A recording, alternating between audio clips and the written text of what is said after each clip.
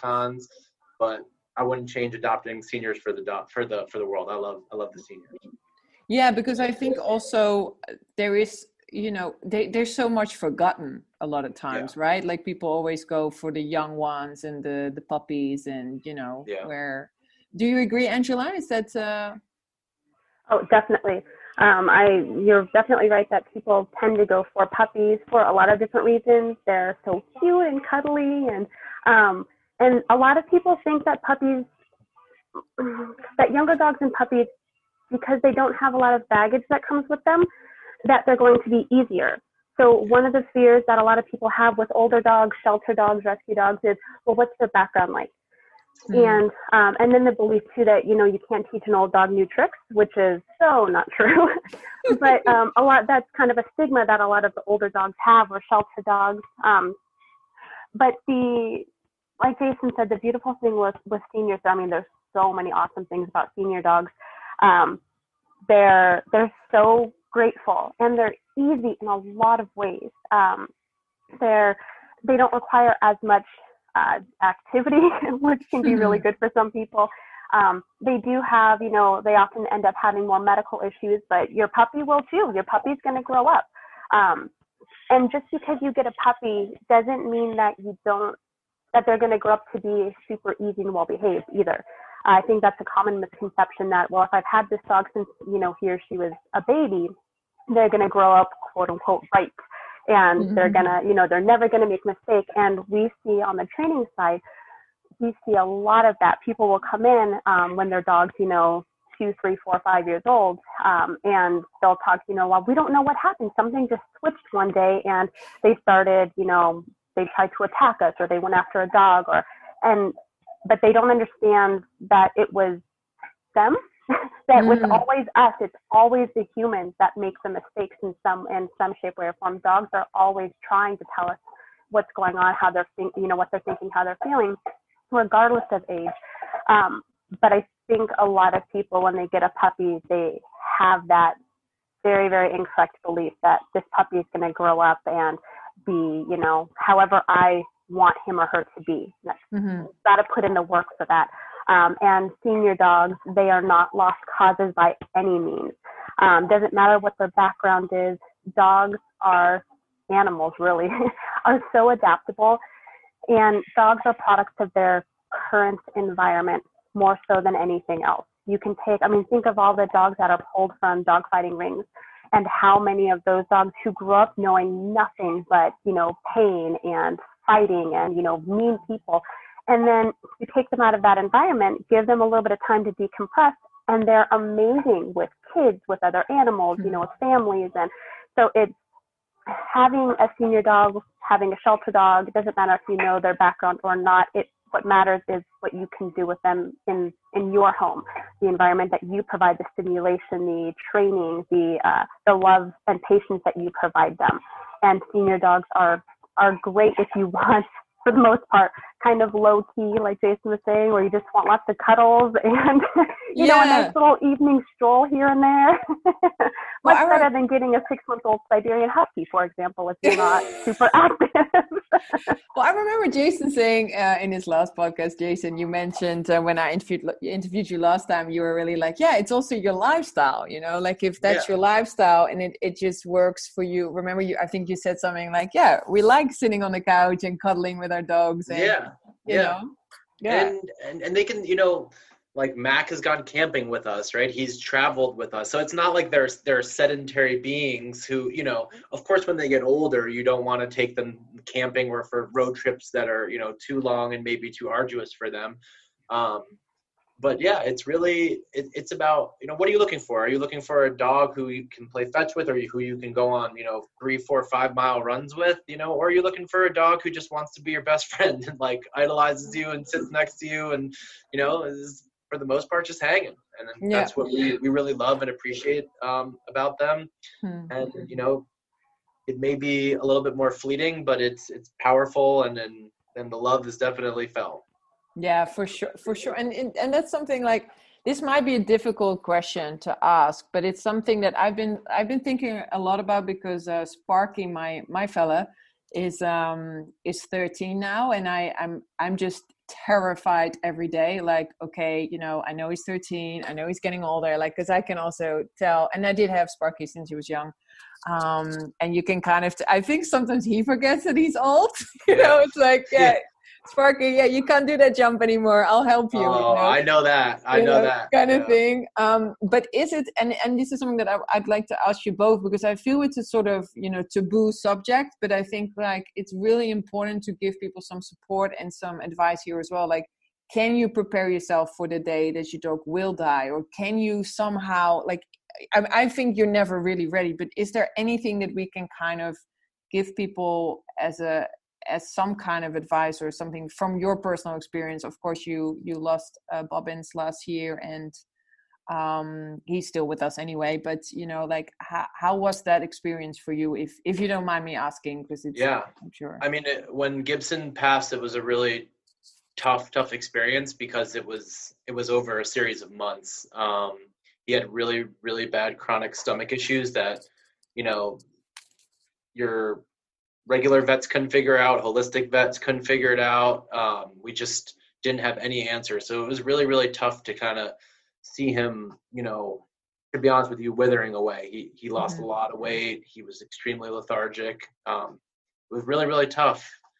But, you know, I think especially when you adopt, you just know that the best years of their life, or even months or days, were with you. And dogs live in the moment. They don't as much, you know, they don't remember the past. They don't project into the future. And that's the beautiful thing about dogs, is they live in the moment. So, you know, he's not, when it was his time to go, he wasn't thinking of all the horrible things that happened to him.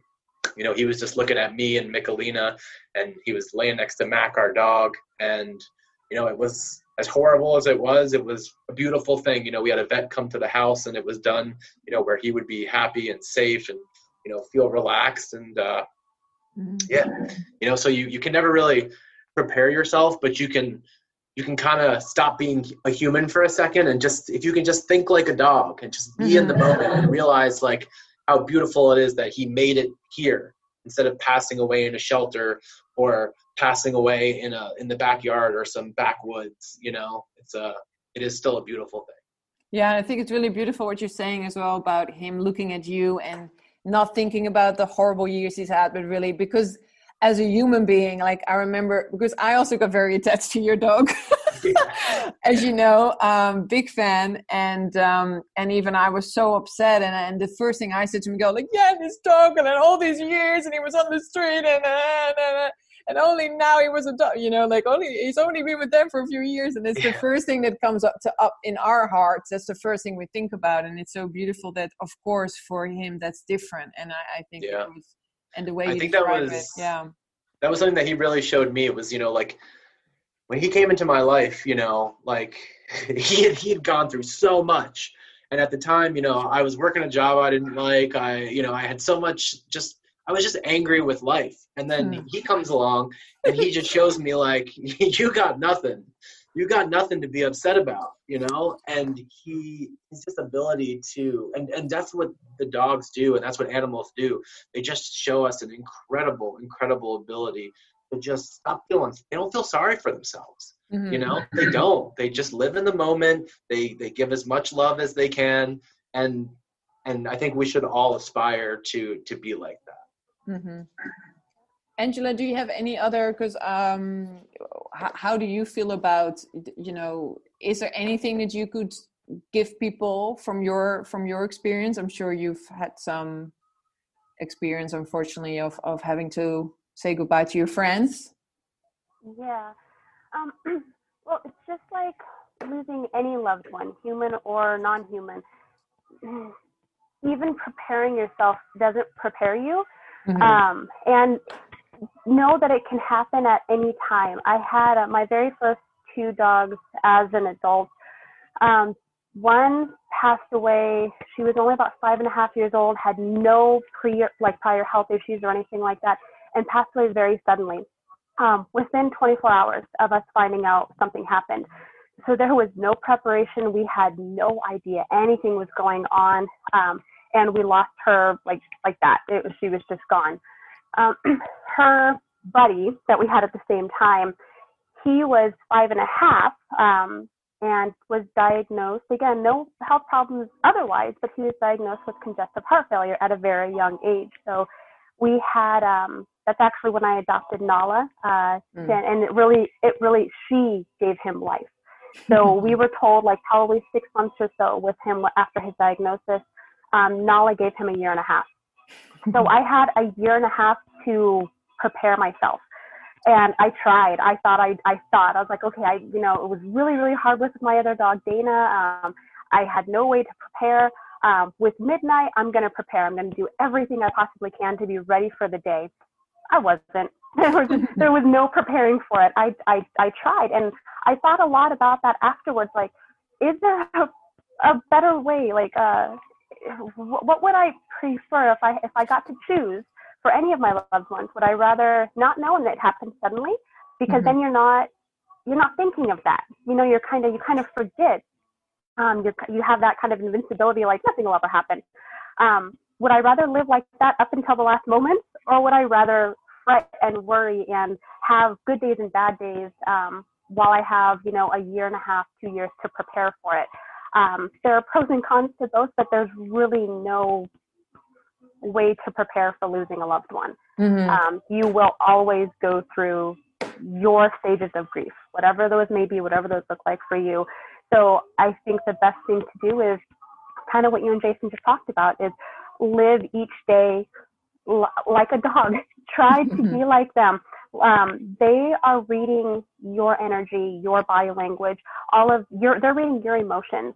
If you are upset, your dog's going to be upset. If you're fearful, your dog's going to be afraid. They don't understand why you're upset. They just know that you are upset, so it's going to affect them.